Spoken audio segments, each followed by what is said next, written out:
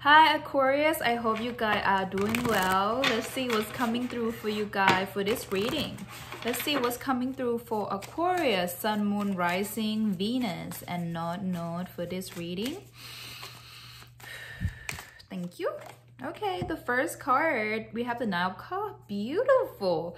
This is a time to just enjoy the progress, okay? I do see that you're gonna see things starting to working out for you, okay? But I do see you did put a lot of effort. You really set your intention, right? Shifting your focus.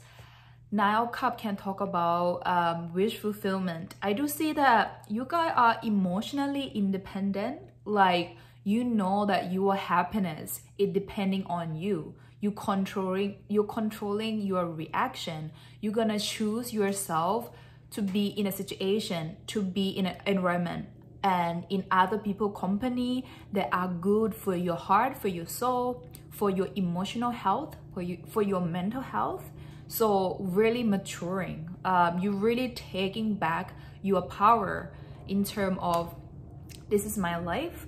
I can create it however I want my reality to be, because you know the power is within your hands, you know.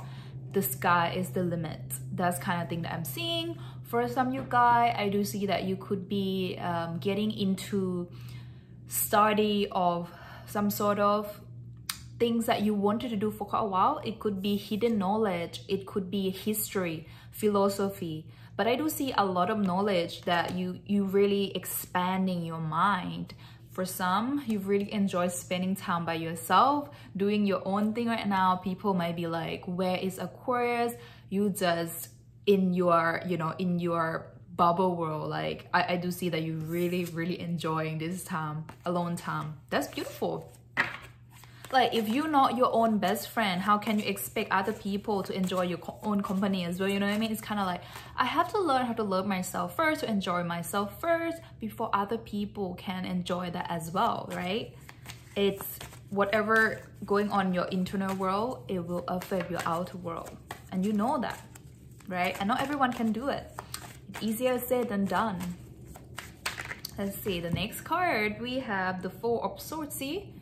This is you really independent. Four of Swords is talk about meditating, taking a rest, right? Being in your own energy, in your own element. Sword energy, yes, this is your element as well. Your thoughts, your idea. For some of you guys, I do see, interesting, I'm hearing a rabbit. For some of you guys, you could be going through your rabbit hole. You have so many ideas coming through and you're doing like really deep research. Aquarius, really, you guys are really like the top intelligent side, right? Your energy is, it's think outside of the box, is being original. You are the thought leader. That's also what I'm seeing. Whatever you decide to do, even other people might be doing as well, you're gonna have your own twist into it and make it really special and unique. So whatever you want to do, your dream, your goal, I do see that this is gonna be the time that you're gonna put your action, you're gonna put your plan, you're planning it, strategize it, and kind of like, you can use less effort, but it will produce the like really optimum result of that, you know, because I do see that, you know how when people like, I'm hearing this, like when people are working so hard, they burn out and then they take more time to recover. But you like know that in order for me to have more energy, to think clearly, to have my creative flow, I need to learn how to rest properly. So you kind of balance that energy is really beautiful. At the bottom of the deck, we have the Seven of Swords. Yeah, this is like secret strategy. You're really clever. I'm hearing getting what you call that, things where you can get away with a murder, like, you know, for example, like I'm not saying like you murder anyone, but like you can find ways out of the situation and you can make a profit out of it.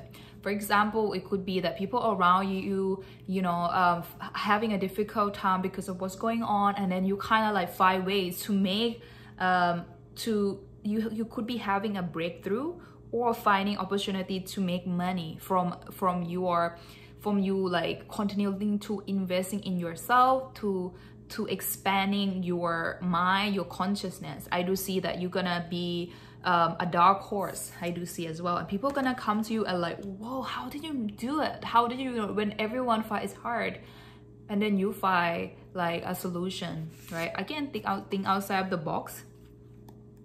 We have the at the bottom of the deck, we have the devil energy.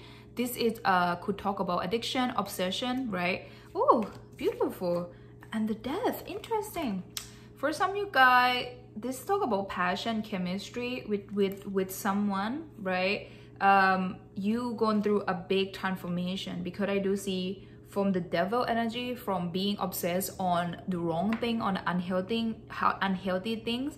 Now you put all the energy that you put in the devil energy to something that gonna build you, gonna, you know, it's gonna be a lot of passion. This is a passion in stuff that are really not good for you. This is a passion that will bring you higher, right? It could be passion in creating a life you want, follow your dream, helping other people transform, because you transform your life. It's like flipping the skip, like the skiff, like you creating your own like next chapter. Is kind of like, oh, maybe everything planned out for me already, but I have the free will, I have the tool and resources to change my story, to make this movie from a horror movie to an action, fantasy, and romantic, or whatever it is, you know what I mean? That's really cool. Like, it's kind of like from a dark turn to a like amazing things coming out from it. So expect the unexpected, Aquarius. I'm so happy for you guys. Anyway, thank you so much again for your love and support. I'll talk to you soon. Love and light. Bye.